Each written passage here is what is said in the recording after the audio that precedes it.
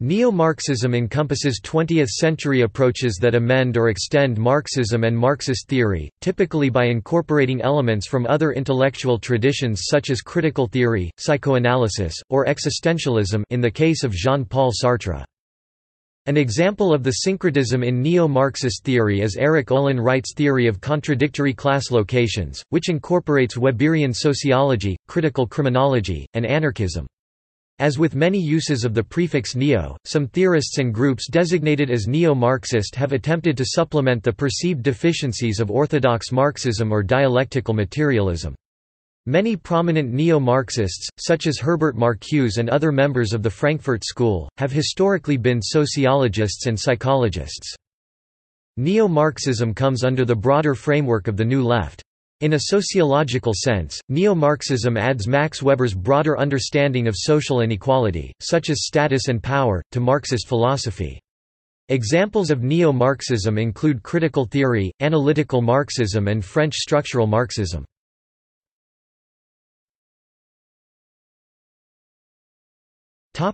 History.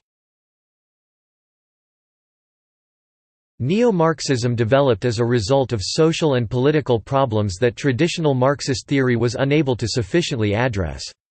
This iteration of thinking tended toward peaceful ideological dissemination, rather than the revolutionary and often violent methods of the past. Economically, neo-Marxist thought leaders moved beyond the era of public outcry over class warfare, and attempted to design viable models to solve it. There are many different branches of neo-Marxism, often not in agreement with each other and their theories. Following World War I, some neo-Marxists dissented and later formed the Frankfurt School.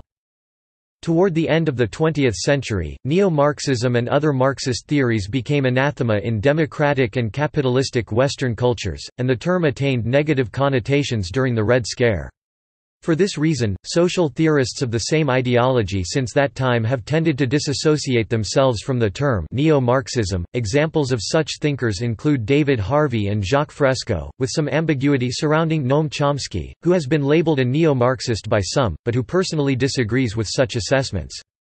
Some consider libertarian socialism an example of rebranded neo-Marxism.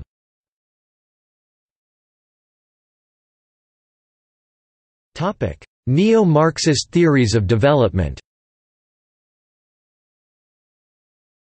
The neo-Marxist approach to development economics is connected with dependency and world systems theories.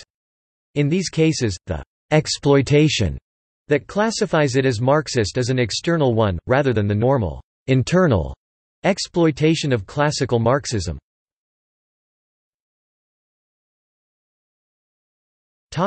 Neo-Marxian economics. In industrial economics, the neo-Marxist approach stresses the monopolistic rather than the competitive nature of capitalism. This approach is associated with Kalecki and Baran and Sweezy.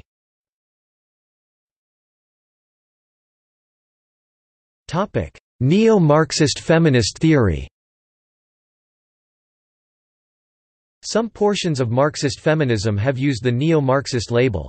This school of thought that believes that the means of knowledge, culture, and pedagogy are part of a privileged epistemology, the absence of injustice and the resultant undue enrichment in terms of production of knowledge.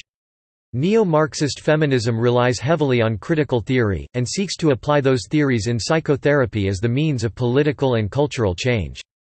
Teresa McDowell and Ria Almeida use these theories in a therapy method called liberation-based healing, which, like many other forms of Marxism, uses sample bias in the many interrelated liberties, in order to magnify the critical consciousness of the participants towards unrest of the status quo.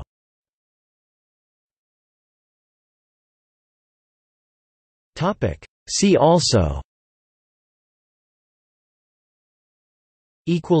Notes